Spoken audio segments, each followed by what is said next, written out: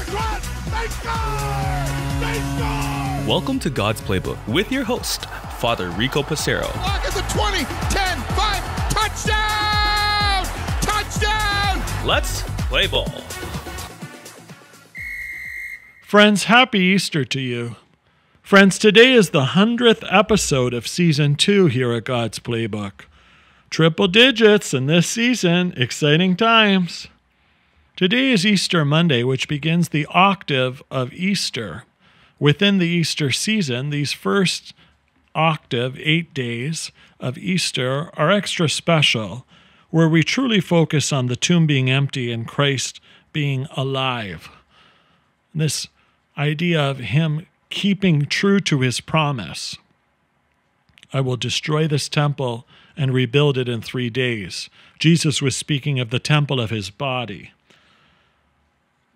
When we enter into this holy season of Easter, friends, every time we're at church, we're going to hear that the first reading that is used is from the Acts of the Apostles. This speaks of the Acts of the Apostles, as its name suggests, that took place after they had received the Holy Spirit at Pentecost.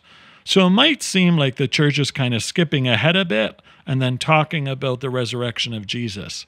But we're going to hear of the great work, especially of St. Peter, who did wonderful deeds in the name of Jesus after he was inspired by the Holy Spirit. You will hear at Mass today, when the day of Pentecost had come, Peter, standing with the 11, raised his voice and addressed the crowd. People of Judea and all who live in Jerusalem, let this be known to you, and listen to what I say.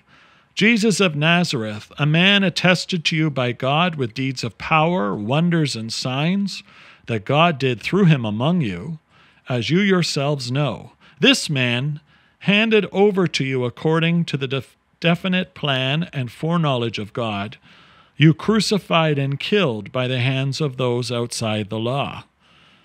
Peter became bold when the Holy Spirit came, friends?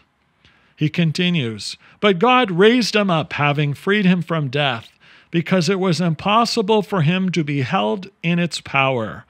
For David said concerning him, I saw the Lord always before me, for he is at my right hand, so that I will not be shaken. Therefore my heart was glad, and my tongue rejoiced. Peter goes on to say, I say to you, fellow Israelites, that because he knew that God was present, he was not abandoned to Hades, nor did his flesh experience corruption. This Jesus God raised up, and that all of us are witnesses. Being therefore exalted at the right hand of God, and having received from the Father the promise of the Holy Spirit, he has poured out this, that you both see and hear. Friends, this season draws us to see and hear. To see the glory of God, to hear his voice, and to feel his presence. Each day as we enter the church, we will see the beautiful Easter candle lit, reminding us of that presence of God. The candle and its beauty burns brightly at the base of the altar in some capacity, wherever it is placed on the sanctuary.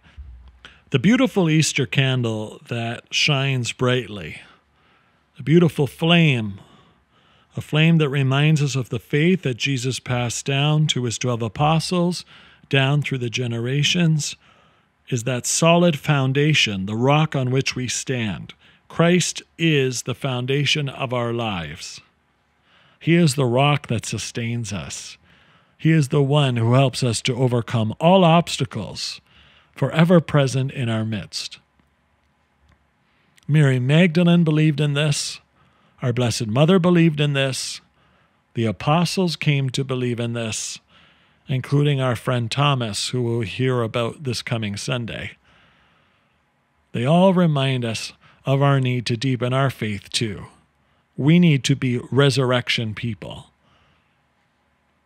So how has Lent 2023 helped to form us to where we are today, to where you are today. As we have been reading and studying the beautiful work by Bishop Barron called The Paschal Mystery, to which if you're not a parishioner of mine, I encourage you to read that beautiful book by Bishop Barron. It helps us to really understand the importance of this season, the importance of our belief that Jesus is truly risen, and if risen, then the gates of heaven are unlocked, and the joy of heaven awaits each one of us. This is why we are to follow in the footsteps of Jesus, following in his teachings.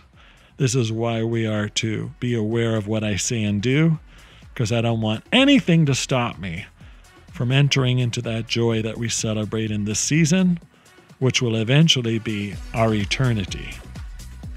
Presence with God. If you like what you hear, eternal please joy. Consider supporting us using Jesus any of our is affiliate risen. links in Alleluia, the description below, alleluia. via Buzzsprout, Ko-Fi, May the words of or St. GoFundMe. Peter inspire us. Thanks, and God bless. May the witness of Mary Magdalene inspire us.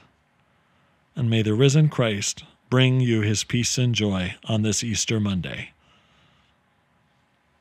Happy Easter, everyone. For God's Playbook, I'm Father Rico. God loves you, and so do I.